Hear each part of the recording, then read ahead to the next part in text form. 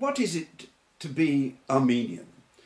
And how much do we really know about Armenia and Armenian culture? And why is this important to help us understand what is happening in the Middle East today and in all those countries which surround present-day Armenia? My name is Tony Palmer, and I want to try and make a film which answers those questions. I've made films with and about Maria Callas and Margot Fonteyn and Menuhin and Stravinsky. So where better to start than with the great Armenian composers, Komitas, for example, who collected all that wonderful folk material, and Khachaturian, whose ballets and orchestral music have travelled around the world, none more so perhaps than his famous sabre dance from his ballet Gayna. Sorry if I mispronounced that. Believe it or not, it was a jukebox hit in the United States and was #1 in the Billboard charts of classical music. And it's been covered by absolutely everybody, from Woody Herman to the Pretenders, from the Andrews Sisters to André Previn, from Vanessa Mae, even to Tom and Jerry, those famous Disney cartoon characters.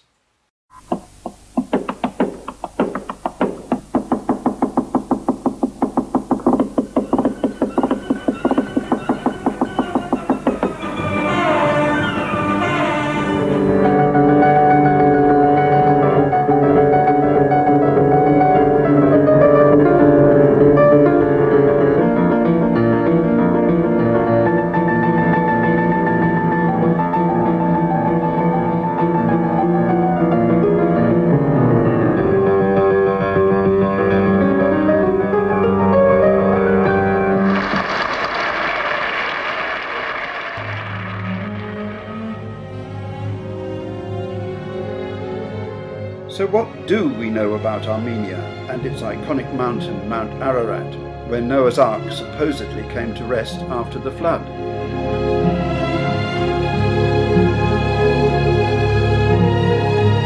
But Mount Ararat is no longer in Armenia, but in neighbouring Turkey.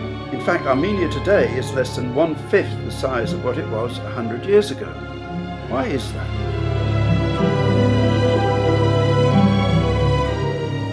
How many people are aware of the legions of famous people who dominate our culture, but are in fact Armenian by descent?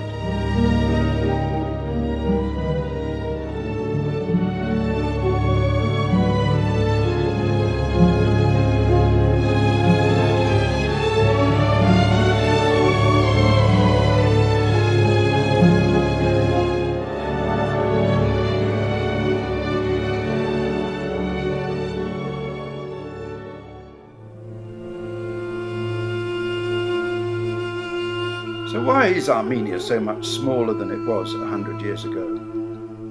Part of the reason is the Great Genocide, which began in 1915, when at least 1 million Armenians, and probably many, many more, were systematically slaughtered by the Ottoman Turks. An historical but embarrassing fact. Even the word genocide is apparently embarrassing, which the Turks, and not only the Turks, even Great Britain, continues to deny even today.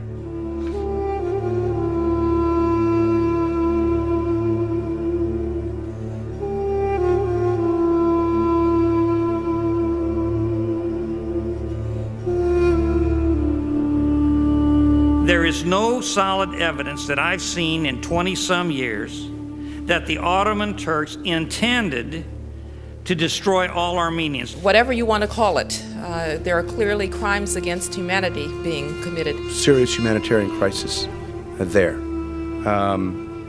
In the era of that terrible trouble. Leave out genocide for a minute. Genocide just compounds it, makes it even worse. But I really hesitate to use the G word at this point. I don't want to step into the gray zone today. I think the Secretary will have to give our assessment of the facts and the law and the judgments. The fact that every Armenian wasn't slaughtered doesn't mean that that wasn't the intention of the Ottoman Empire. Because the fact that Hitler wasn't able to exterminate every Jew doesn't mean that wasn't his intention and that that wasn't a genocide. To bring this up year after year after year serves no useful purpose.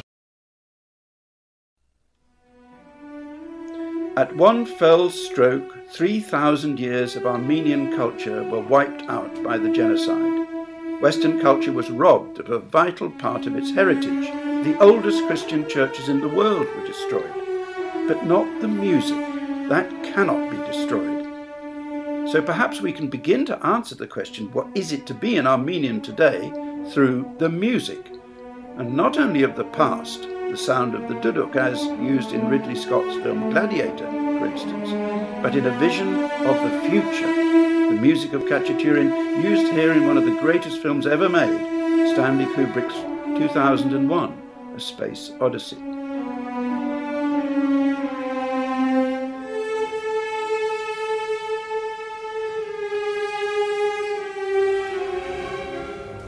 And in many other famous movies, such as Ben Kingsley's film The Children. Why not? Which also starred Geraldine Chaplin and Kim Novak. Why not?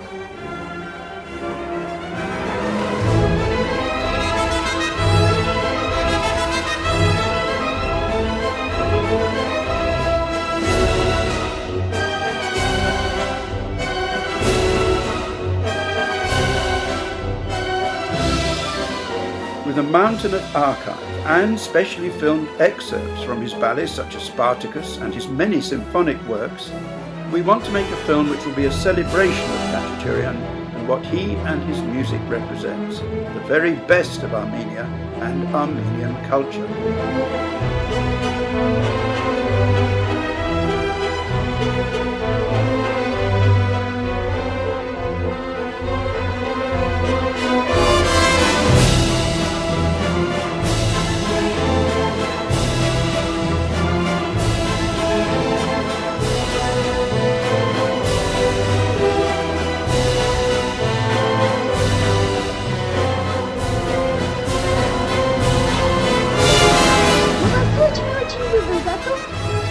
Замечательный композитор и пишете такую красивую музыку.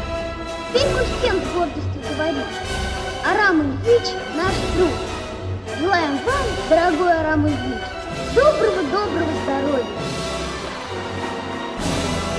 Because perhaps through music we can find some understanding of the horrors that Armenians have had to endure through the years, something acknowledged by all great artists. Я был переполнен радости, когда снова услышал собственную музыку в исполнении великих советских музыкантов, таких как мой друг Давид Ойстер.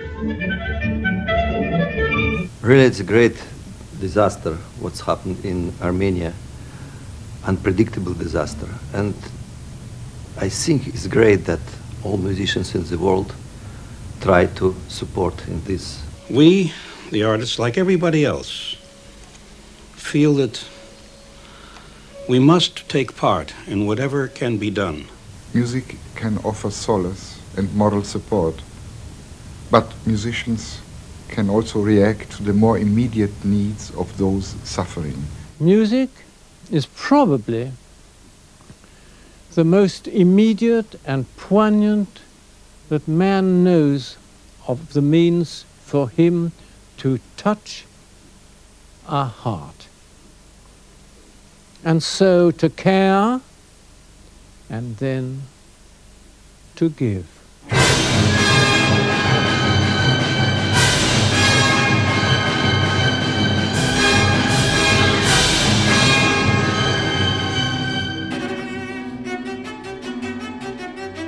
So please help us to make this film a reality. Without your help, the film will not get made.